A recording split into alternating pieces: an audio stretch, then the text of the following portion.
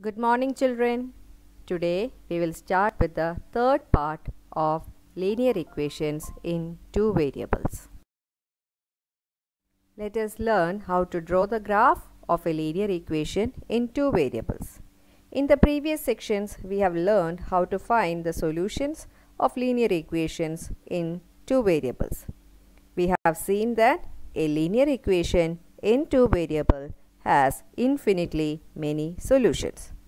Also, in the chapter coordinate geometry, we have learned how to plot the points.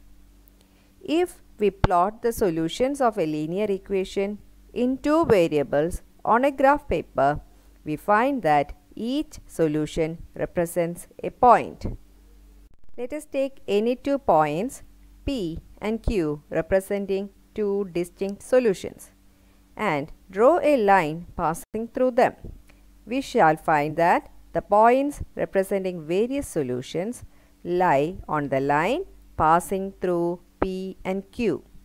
Thus, we find that a linear equation in two variables is geometrically represented by a line such that every solution of a linear equation represents a point on the line. Also, every point on the line is a solution of the linear equation. Such a line is called the graph of the linear equation in two variables. In order to draw the graph of a linear equation in two variables, we may follow the following steps. First, take our linear equation. For example, let us take a linear equation x plus 2y is equal to 6. Now, let us express y in terms of x. That means, keep the y variable alone on one side and transpose the remaining terms to the RHS. So, as per our example, we have 2y is equal to 6 minus x and y is equal to 6 minus x by 2. Give any three values for x and find out the corresponding value for y. That is, if x is equal to 0, we can see y will be 6 minus 0 by 2, which is equal to 3. Similarly, if x is equal to 2, y will be 6 minus 2 by 2, which is 4 by 2 equal to 2. If x is equal to 4, y is equal to 6 minus 4 by 2, which gives 2 by 2 equal to 1. Therefore, we have the three solutions as 0, 3, 2, 2 and 4, 1. Now, take a graph paper and plot the points on the graph paper. Draw a line passing through these points. Take a graph paper and plot the points 0, 3, 2, 2, 4, 1 and joining these points, we can see the straight line of the linear equation x plus 2y is equal to 6. It is always advisable to plot more than 2 points so that the correctness of the graph can be checked. Let us do one more question. Draw the graph of 4x plus 3y is equal to 24. Here our linear equation in two variables is 4x plus 3y equal to 24. Let us express y in terms of x. Therefore, it will be 3y is equal to 24 minus 4x and therefore y will be 24 minus 4x by 3. Giving x is equal to 0, we can see y is equal to 24 minus 4 into 0 by 3, which is equal to 24 by 3 equal to 8. Therefore, when x is equal to 0, y is equal to 8. We can say 0, 8 is a solution of our equation. As our denominator is 3, in order to avoid a fraction, we can give x as the value multiples of 3. If x is equal to 3, y is equal to 24 minus 4 into 3 by 3, which is 12 by 3 equal to 4. Therefore, 3, 4 is the second solution. If x is equal to 6, we have y equal to 0. Therefore, 6, 0 is the third solution. If x is equal to 9, y is equal to 24 minus 4 into 9 by 3, which is negative 12 by 3 equal to negative 4. Therefore, we can see 0, 8, 3, 4, 6, 0 and 9, negative 4 are solutions of the linear equation 4x plus 3y equal to 24.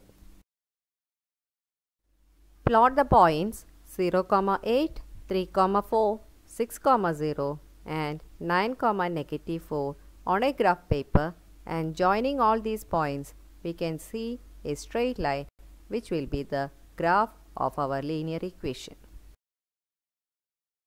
Let us start with exercise 4.3, page number 74. Question number 2. Give the equation of two lines passing through 2, 14.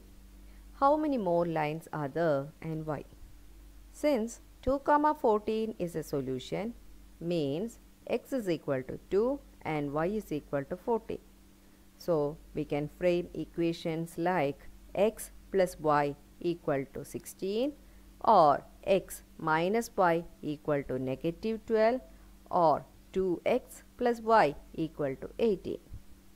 As we know, infinite lines can pass through a point. We can say infinite lines can be drawn through 2, 14. Question number 3. If the point 3, 4 lies on the graph of the equation 3y is equal to ax plus 7, find the value of a. It is given that 3, 4 lies on the equation. Therefore, x equal to 3 and y equal to 4 can be substituted in our equation, which gives 3 into 4 is equal to a into 3 plus 7, which will be 12 is equal to 3a plus 7. To find the value of a, transpose 7. So, it will be 12 minus 7 is equal to 3a, and from this we can say 3a is equal to 5 and a is equal to 5 by 3. Question number 4. The taxi fare in a city is as follows. For the first kilometer, the fare is rupees 8 and for the subsequent distance, it is rupees 5 per kilometer. Taking the distance covered as x kilometer and the total fare as y, write a linear equation for this information and draw its graph. Here it is given the total distance covered by the taxi is x kilometer. Also, for the first kilometer, the taxi takes a fare of rupees 8. So, we can automatically say the remaining distance is x minus 1 kilometer, where it will be rupees 5 per kilometer. So, we can frame our equation as for the first kilometer with 8 rupee plus the remaining kilometers with 5 rupee, the total fare is equal to y. It will be 1 into 8 plus x minus 1 into 5 is equal to y, which can be written as 8 plus 5x minus 5 equal to y, and making it into the standard form, our equation is 5x minus y plus 3 equal to 0.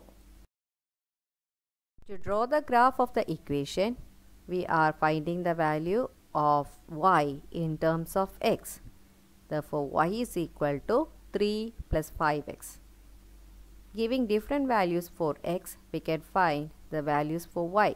If x is equal to 0, y is equal to 3 plus 5 into 0, which is equal to 3. If x is equal to 1, we can see y is equal to 8, and if x is equal to negative 1, y is equal to 3 plus 5 into negative 1, which is negative 2. Therefore, the solutions are 0, 3, 1, 8, negative 1, negative 2. And plotting these points on the graph paper, we can again see a straight line for representing the given equation.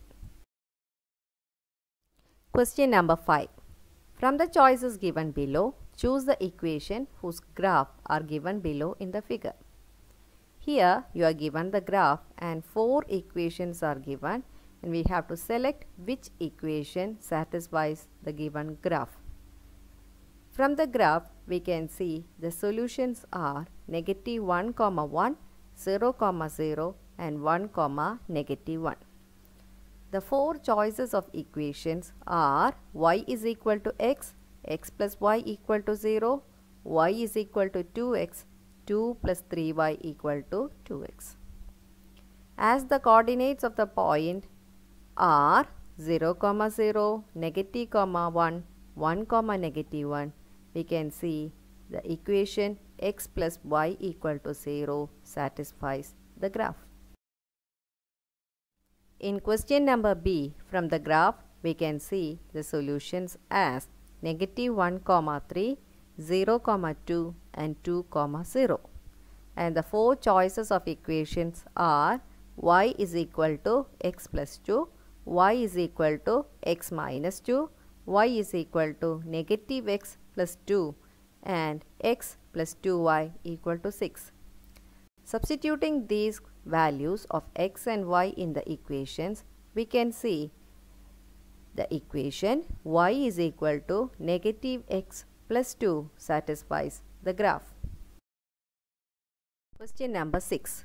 If the work done by a body on application of a constant force is directly proportional to the distance travelled by the body, express this in the form of an equation in 2 variables and draw the graph of the same by taking the constant force as 5 units.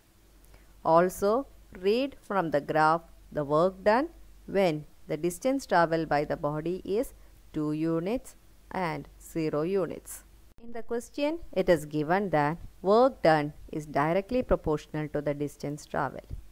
Let us take the work done as the variable y and the distance as the variable x. So we can write y is directly proportional to x. To remove the proportional symbol, we can write y is equal to kx, where k is the constant force applied. In the question, it is given the constant force is 5 units. So our equation will be y is equal to 5x.